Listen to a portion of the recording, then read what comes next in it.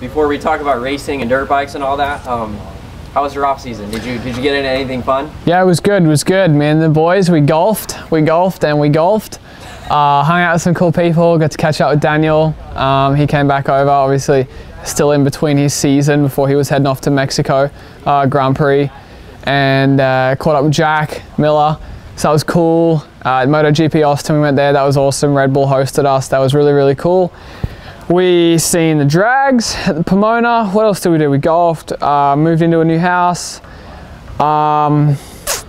Jeremy Seaway just surprised me the other day, rocked up on my doorstep back in Florida, and had no idea. So that was one of the best surprises I've ever had in my life, because I literally was talking to him the day before, and like, you know, I was sure he wasn't coming over. Like, we'd already talked about it. He's like, dude, I can't, like, you know, all the vaccine stuff, it's crazy, you know, and then yeah, he made it happen. So yeah, that was phenomenal. That was really, really cool. So that's what else? I'm just trying to think.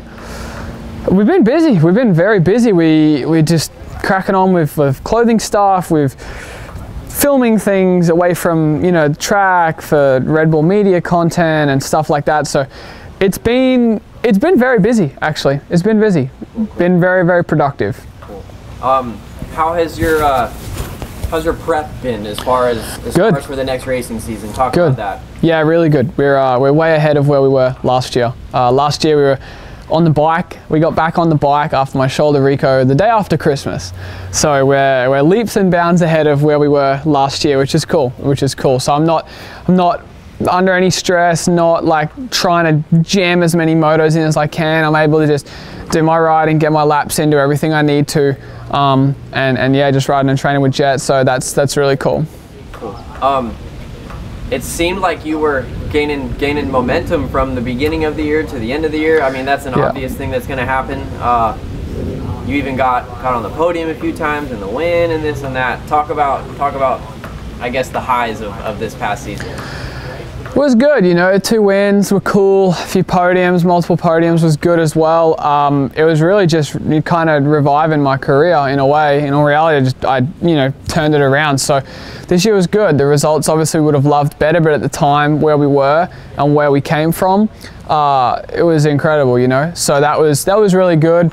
We're obviously looking to be, you know, 1 step, 2 steps better this year. So we've got a big job ahead of us. But no, we're in a good place. This year was great. Earned a lot of things and proved, you know, myself and just, you know, restored everything. So it was good.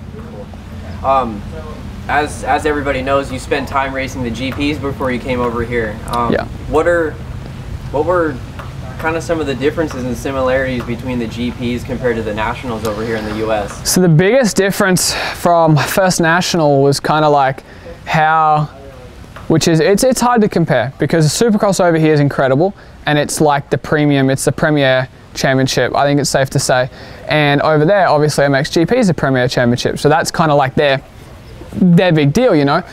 And the Nationals here, it's not as built up as what the MXGP is, you know. MXGP's got the skybox behind you, you've got the little booths that you wait in before you line up, you've got the pit lane, double-story pit lane and stuff. We're here at like the first hang ten, I'm like, there's a few tents, like a few pop-up easy ups, and like there's just a banner behind us, and like people standing on the track, like no banners along the track, and I'm kind of like, yeah, okay, this is it, all right, this is it, you know, like, let's get amped up. And it was kind of a little hard to get amped up, because I'm just kind of like, feels like a glorified practice day.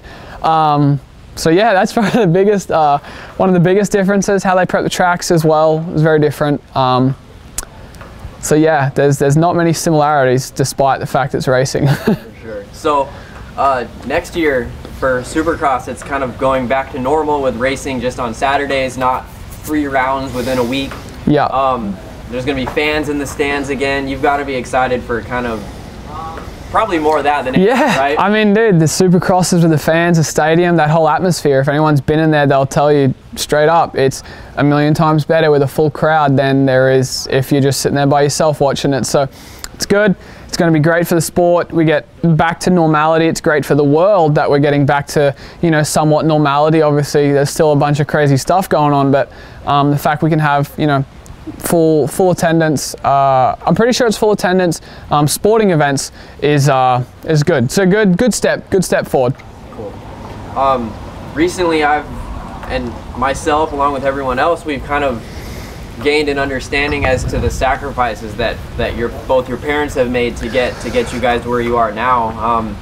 Talk about that and what it's like to kind of start to repay them back with podiums and wins and stuff like that.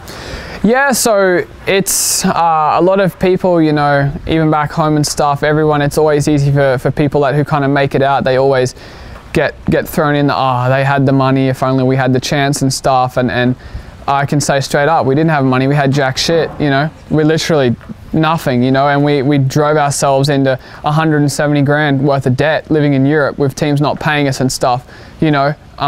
Just, you know, it took us 2 years to pay all that back when we first got here, you know, Jed and myself. So where we are now is an amazing place. So yeah, it's not all sunshine and rainbows. Like it was a grind and very uncomfortable to get here, you know, so uncomfortable, and we spent so much time living in that hole, that discomfort. You know, we feel a little more comfortable in that discomfort of life and stuff, more so than the comfortable thing. Like now, when our life's so great, like it kind of feels, we're kind of like, okay, what's about to happen? Because it's never been like this. So it's cool, because in Europe, when you know, a few weeks ago past, it was smooth sailing. Something would always come straight after it, you know. So yeah, it's cool to kind of tell our story a little bit on a few podcasts, and even to that, you know, how much we kind of talked about and stuff. There's still so much more, which is crazy. It feels like in those 3 years of living there, we experienced and lived through more shit than some people experience in a lifetime. So yeah, it's fortunate, and it's cool. It's yeah, we've lived a lot as for how young we are. Cool. As far as racing next year, I know the obvious goal is to win races, championships, and this and that. Do you have anything a little bit more obscure than that set for yourself to accomplish? Yeah, for sure. I mean, you ask anyone what they want, and it's, yeah, I want to win, I want to, obviously that's what we want, that's why we're here. So that's a necessity for me. You know, I need to win. I need these championships this year. It's not a want, it's a necessity for me. That's how important it is to me. So the things I want to achieve is something I want to accomplish, is some things are off the bike, a little more things left of center, a little more off the way from the bike kind of stuff. But yeah, the racing, it's a necessity for me. Cool. All right, Hunter, thanks for chatting with us, bro. Thank you. Thanks for having me.